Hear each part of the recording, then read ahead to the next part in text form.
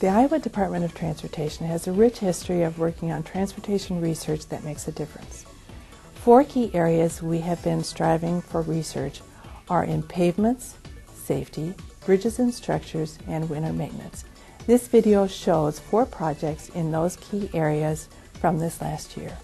By working with our partners in industry, universities, other states, and agencies, we have transportation research that will make a difference to the traveling public and will lead to a safer, more efficient, and long-lasting transportation system.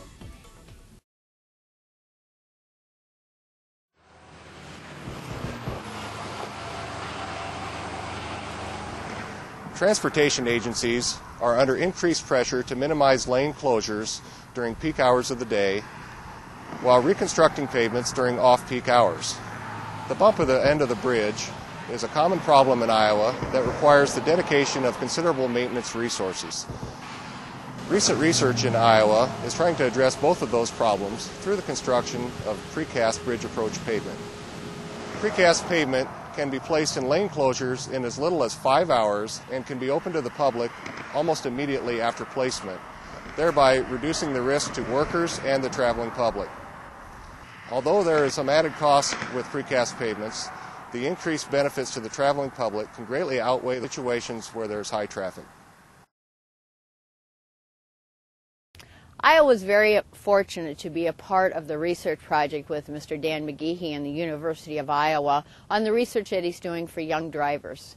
This type of research will give us an insight into the behaviors that young drivers have on a daily basis in the different type of situations that they actually can see in the urban or rural type of driving that they do here in Iowa. This research will also give us an insight in the type of highway safety issues that we should be looking for. Not only to give to our drivers educators so they know what type of training a young driver needs, but also to the parents so they know what to work on with the young drivers and what type of things they should teach them as they're driving and to be aware of. This also will give us a definite insight into what a young driver goes through as far as distractions, when they have passengers, all those types of things that we need to use in making safety decisions on what type of restrictions and rules we should have for the Iowa young drivers. It's very important that we work with the young drivers and the drivers' educators to try to stop any type of a major crash that would happen before it happens. We want to certainly get the message out there so that everyone's aware of what they can do before a major incident would actually happen. One research project we've been working on the last 2-3 years has been a multiple blade plow. The idea behind the multiple blade plow is to remove as much snow from the roadway as we possibly can with each pass of the plow.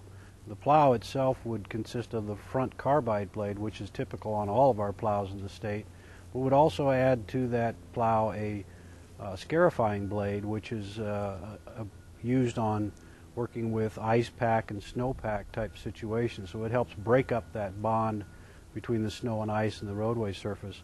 And then following that is a squeegee blade or a rubber blade that helps remove slush and any leftover snow and ice from the roadway. The combination or any one of those can be used individually or they can be used in combination to remove the snow and ice from the roadway. So we think that this is going to help us save a lot of materials in snow and ice operations because the blades will help remove as much snow as possible off the surface of the roadway and allow us to use less salt on our roadways. Signature bridge like the one behind us requires a state-of-the-art technology to monitor quality during construction and make sure there's no overstress conditions. We placed sensors in critical locations in the bridge components while it was being constructed and actually monitored forces. When we received the force data, we told the contractor what the magnitudes were, and the contractor was able to make changes in the process to ensure that the bridge was constructed properly. Bridges usually are designed and analyzed using theory. That's fine for brand new bridges, but after 10 or 20 years, you really need to get the true behavior of bridges.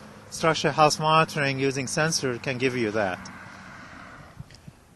After the I-35 incident in Minneapolis, we felt there's a need to re-examine the condition and capacity of bridges of similar type, like the one you're looking at right behind us.